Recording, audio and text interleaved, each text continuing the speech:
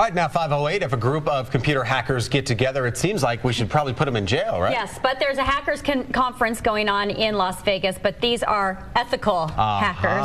Fox 5's Dave Lawrence is live at the M Resort with the hacking threats. Dave, good morning. Dave.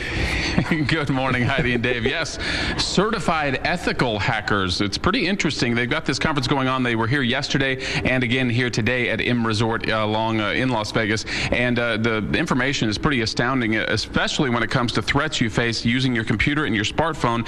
And we've got the director of the conference, Leonard, joining us now. And tell us about some of the things being discussed at the conference.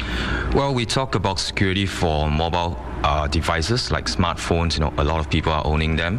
And then we also talk about wireless security, where a lot of places, you know, airports, cafes, offices are using wireless access points and wireless networks, and how to secure them in view of all the vulnerabilities that we can see them. And you talk about the fact that a lot of you guys are ethical hackers because companies need to protect their infrastructure, right? That's right. I think in these days you need security professionals to protect them, and for ethical hackers, basically it means that they will do or understand how the, let's call them crooked hackers, would try to compromise or penetrate into a company's system, a network, and then knowing how they would do it or what they would do, they would then be able to adopt the countermeasures against such threats. So you guys are, you guys have to counter the actual hackers, but you guys are kind of hackers yourselves.